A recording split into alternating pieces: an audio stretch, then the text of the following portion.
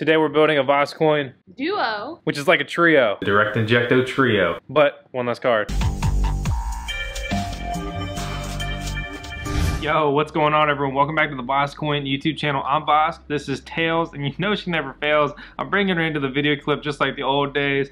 And today we're gonna be showing you how to build a GPU mining rig, right?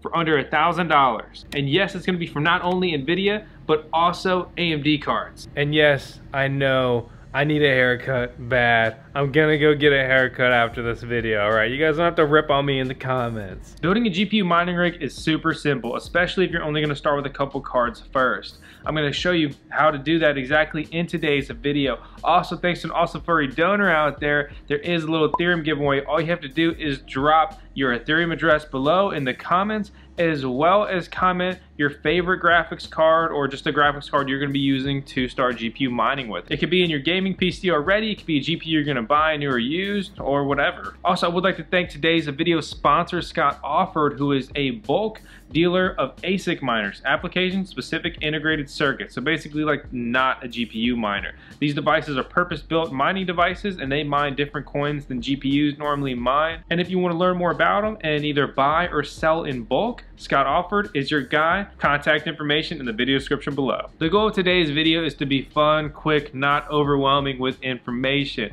So in a very few short, quick steps, I'm gonna show you how to put together a GPU mining rig, and then most importantly, I'm gonna go over some of the top parts you could be using to be building a GPU mining rig for under $1,000, and just how this is accomplished time and time again here at the VoskCoin mining headquarters. When I say that, I mean just my basement in my house. So I'm looking for the opportunity to build your mining rig. And this isn't like I'm turning into a rig building business, okay? I'm not gonna have a full-fledged site with a bunch of different models or anything like that. But I do wanna do, you know, a couple one-off builds here and there, maybe like a build or two a month for subscribers of the VoskCoin YouTube channel. If this is interesting to you, please reply in the Google form doc below and just answer the basic questions of what you're looking for, what's your budget, and you know, see if it fits something I'm looking to do here on the channel. Step one is to acquire a motherboard. You want to have a motherboard that can normally do at least 6 GPUs on it. Also, if it has a couple full-size PCIe slots, that is really best case scenario, preferably 2 or 3. What this allows you to do is put a couple graphics cards directly onto the motherboard and they will, you know, simply function there. And that's how we're going to build today's rig with only 2 GPUs, but it's expandable to 6+ graphics cards, which is really cool. It's always great to have parts that you can build upon later if you want to. One of the coolest things I've seen and done in crypto mining is you take some money, you get a couple parts, and you build a little rig from it. And you take the earnings from that rig, you simply reinvest it and buy more parts to add to that mining rig, which would simply be more graphics cards normally. So you take 2-3 graphics cards and they earn some money through mining cryptocurrency, and then you use that to buy more graphics cards, and boom, you've got a bigger mining rig that hopefully earns more coin. That's kind of the name of the game, the goal, right? So yeah, back to the point. You get a motherboard that can do 6+ GPUs and hopefully has a couple full-size PCIe slots on it. And from there, you're gonna need a CPU. There are a couple algorithms out now that are kind of CPU heavy, but for the most part, you can really just get away with a cheap CPU, and that's what I would recommend for your first mining rig normally if you're looking for a lower cost of entry. For that, we just use things like the G4400, the G3900, 3930, and so forth, those cheap Celeron CPUs. They'll function fine for a mining rig. These only line up one way on your motherboard. You drop them in, you put the little clamp down, and then you drop your cooler on it. If you buy these components used, I would really recommend you get this little Arctic Silver cleaning kit. It's like $6 or something, and it has a cleaner that you can just use with, you know, any kind of like paper towel, shop towel, stuff like that. Is, you know, really honestly it's gonna be fine for this kind of purpose. Clean that adhesive off, and then you'll take Arctic Silver 5 or whatever other thermal paste you may want to use. And for that, just put a little pea size on there, and then you can push the CPU cooler onto it, and you're pretty much done. If it is a new CPU or it was just never used or the cooler was never used, then it will already have thermal paste on the bottom of it. Make sure to check that. You don't want to thermal paste your thermal paste. That's getting a little too pasty, guys. We gotta get some sun, you know what I'm saying? And from there, you're just gonna make sure you plug that CPU fan into the CPU fan port on the motherboard. Next, we're gonna need some RAM. simply put it into your RAM slots. This is going to depend on the motherboard. This is a general guide, so you want to consult your motherboard to see where the RAM works, but honestly, one stick normally works in most spots. Obviously, you need some graphics cards to mine with. So, for example, today we're using two 1070 Ti's. These are just PNY models. Blowers, which will just have like the one small fan, or dual fan cards that have the two fans just like this, will obviously all function fine here in this kind of small build. Especially if you're using two cards, I wouldn't worry about it. Even in three, it really doesn't make too much of a difference. All you have to do is simply slide these into the PCIe slots, which are these slots here on the motherboard, and you're done with that part of the install. Believe it or not, you're almost done. All you need is a hard drive, a power source, and a power button. For the hard drive, you're gonna need something that can run mining programs. You can put Windows, but you're probably gonna want an HDD or an SSD, you know, normal computer hard drive for an operating system like that, or you can take a USB stick like we're using today and put a Linux-based operating system. And I know that may sound scary if you've never heard or done anything with Linux, but it's made super easy and has a graphic user interface, which basically means, again, it's easy to use. It's what I recommend. It's simple, it's normally much easier, and in my opinion, it's normally more stable. For this, we're going to be using Simple Miner SMOS. I have a video guide on how to set this up if you should be interested in doing so. Basically, you download the latest version, you flash it onto a USB stick, you double click it, you put your email in, which is the same email you've got to make with an account on their website, and then it's that simple. You can just take some copy and paste, they're called configuration files that I post in all my videos for coins I mine, and boom, you're off to the races mining. Again, not too bad. That'll be like the biggest barrier to entry, is just understanding that little basic part. So yeah, in addition to that, you're gonna need a power supply to power all this. In my opinion, it's always best to start with a power supply that will power your goals. So for this rig, the goal is to move it up to a 6X 1070 Ti rig, right? So if that's the case, a 1200 watt platinum EVGA power supply will be great for this.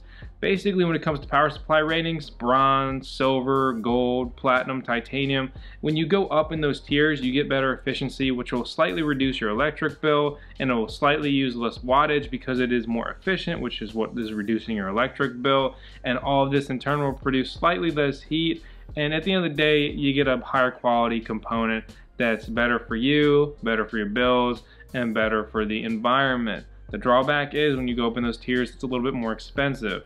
Also, when you go to gold, platinum, and titanium, you just get way better parts. Compare that with a bronze power supply, they're going to be a world apart in just kind of quality and cable options normally. So yeah, 1200 watts will be plenty to run this rig and 6 cards when they're tuned effectively. When you look at all the cables, it can be a little bit overwhelming in the beginning, but for this kind of setup, just 2 GPUs, direct injecto into the motherboard, it's going to be super easy. So we're going to take a VGA, which is synonymous with PCIe, and we're gonna take 2 of them actually, and those plug into the graphics cards. Sweet, done. Then you need the big giant motherboard cable. It plugs into the motherboard, and then we're gonna need the CPU cable that plugs into the CPU slot on the motherboard. The CPU slot is a 4+4, which is, you know, basically 8 pin, which means there's 8 slots, and it's right over here on the motherboard. Every motherboard's got, you know, at least one CPU slot there, and that is it. Yeah, no, seriously, that's it. 4 cables, done. Easy peasy. If you have a hard drive that needs power, then you'll need to power that hard drive with something like SATA normally. And those are additional cables that come with every power supply, and you can just plug those in if you should choose to go those routes. The really cool thing about a quality power supply is that it's modular, and what that means is that these cables can come on and off, and you can put them in different spots, and you can use basically a couple of different cables there if you should need to do so. That's very beneficial in your wire management, because say I'm only using these 4 cables, I can take everything else off, and boom, there it is, a nice, clean, effective power supply. And finally, all we need is a power button. Where this goes on your motherboard will vary by the model, so you need to look it up. Here's me looking it up because I forgot. It goes right here on this MSI Z270 Pro motherboard, and just click it and we are off to the races. With Simple Miner, I need to plug in Ethernet, which is a direct internet connection. This is better and more stable for mining rigs. Always recommend it if possible.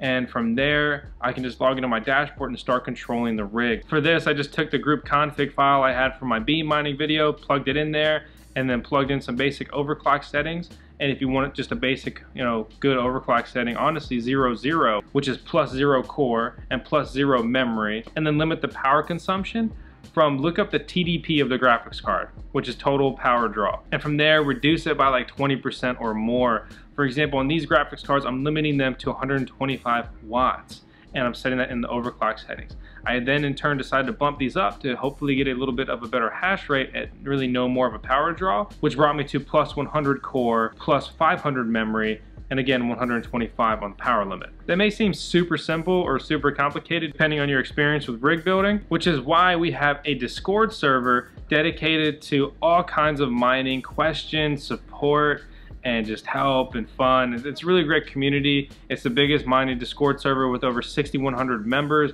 Invite link in the video description below. I really invite you to join.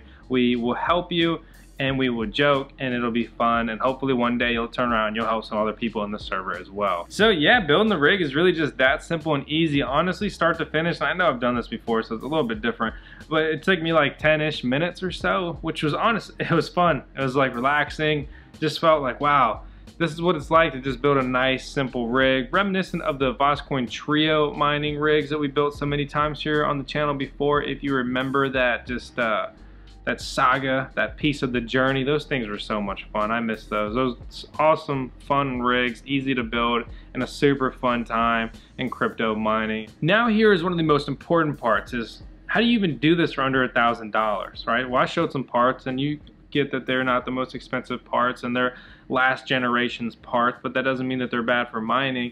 Basically, it just comes down to, you know, knowing what you can use, and if you're willing to buy used gear. There's a lot of used hardware out there that can really reduce your cost to get into mining if you're okay with getting used gear. The problem here is you're not going to get warranties, you may get some scammers, and that stuff just kind of sucks. Before I start going over some of the top used parts, I do want to say I'm going to put a link in the video description below, linking directly out to a lot of parts I really like, I highly recommend, and I highly advise you check out and look at the prices they're going for. And today, the links I have will bring you to the latest used prices for these guys, or new depending on the parts. It's just going to be too much to go over in this video today, but I'm going to highlight as much as I can. There's a lot of sources to buy used mining gear. We even have a buy sell trade in our Discord server of our community members buying and selling their gear. This is a good place to buy and sell gear because there's people, if they've been around for a while, maybe we're a little more familiar with them, it's just less likely that you're going to get scammed in an environment like that as opposed to something like Reddit or eBay. Not that those are bad places, and not that I don't buy things off of there. On the topic of eBay, that's probably going to be your best friend when you're looking for used mining gear. And basically, to sum it up, like when you're looking for 270 style motherboards, it's kind of the last generation, and they're really good for mining, and you can use them with an Intel CPUs that are commonly found in miners like the G4400 and the G3900, 3930 that I told you about earlier in the video. Basically, any cheap parts that you can find that are good at all, run it in a rig, because things like CPUs, unless you're chasing CPU mining, don't normally really matter. As far as graphics cards, it's just really going to come down to what you're willing to pay, because used 1070s, 1070 Ti's, and sometimes 1080 Ti's, but they've kind of gone up in price because they're just a really awesome card that has really done well even with the new generation coming out.